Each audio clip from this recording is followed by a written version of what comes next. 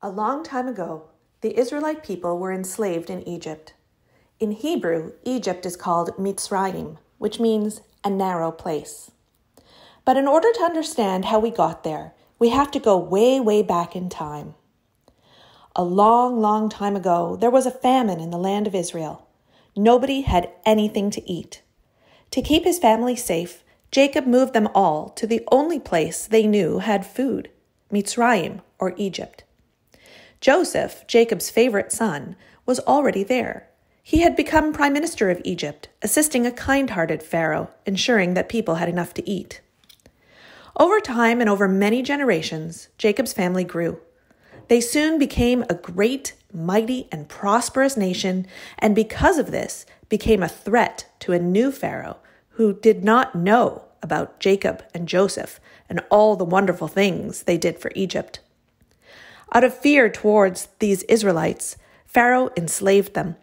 He made them do hard work in the hot desert sun, commanding them to bake bricks out of mud and straw and to build cities like Pitom and Ramses.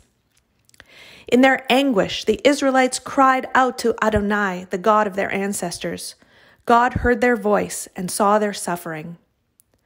Moses, having fled from Egypt after defending the Hebrew slaves, was a shepherd in Midian. God called to him from the midst of a burning bush. God directed Moses to go to Pharaoh and tell him to let my people go. Pharaoh was not eager to free his slaves.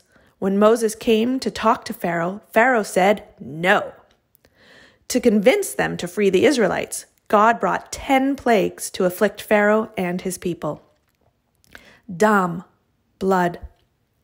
Tzfardea, frogs. Kinim, lice.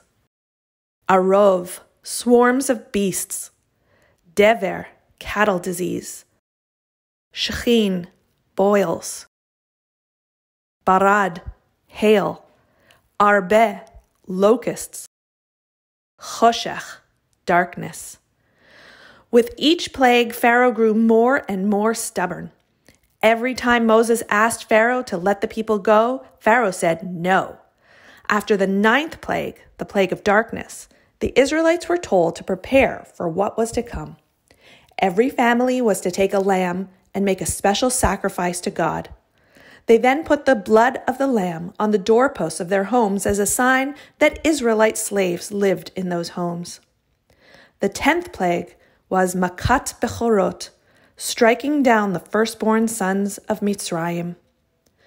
The Israelites were spared because of the blood on their homes.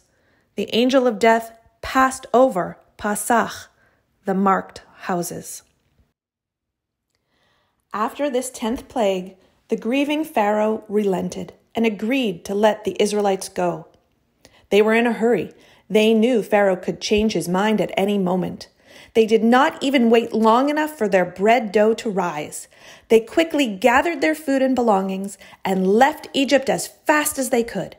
Sure enough, Pharaoh did change his mind. His army chased the Israelites into the sea, and just as the last Israelite stepped out onto dry land, the waves of the sea crashed down on Pharaoh and all of his men. The Israelites were saved. They rejoiced with singing and dancing, even as God grieved the loss of life of the Egyptians, who were also God's children.